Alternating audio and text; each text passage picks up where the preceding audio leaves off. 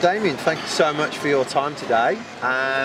We're here, Pete and Matt from Floodlight. We just wanted to catch up with you and just ask you a couple of questions and get a bit of a background to you. So what's your background and how did you get started with Momo? So my background is in digital and analytics in financial services.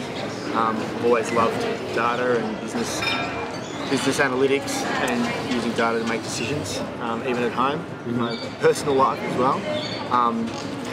Now the founder and director of Momo Bar behind you.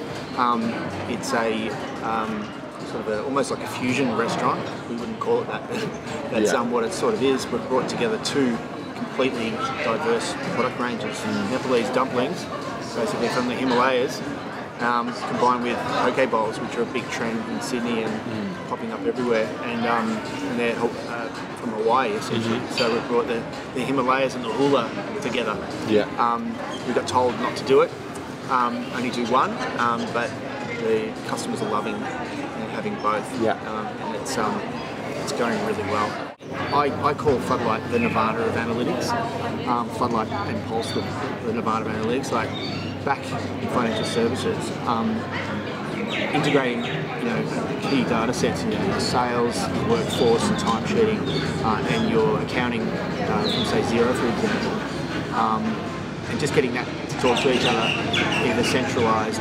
That in it was a headache within itself. You probably blow all your budget before even getting any insights out the back of that.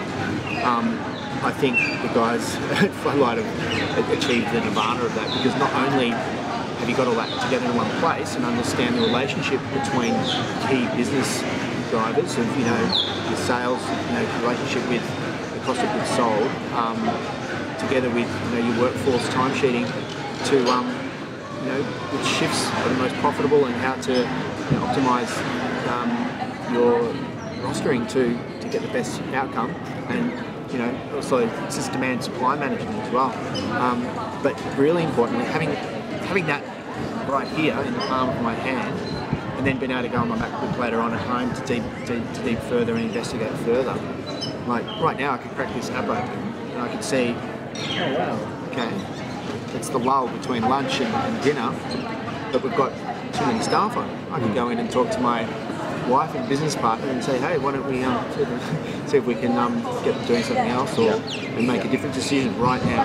We could turn around and do that right now. Actually, I could do that now. But awesome. Yeah, that's the power of it, and just checking that all the time.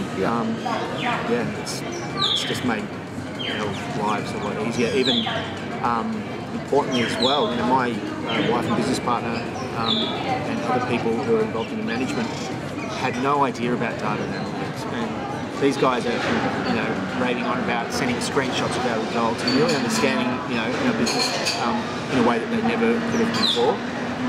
So you don't have to be someone like me who was a previous head of analytics who's run big analytics programs and having a bread and butter. But anyone who's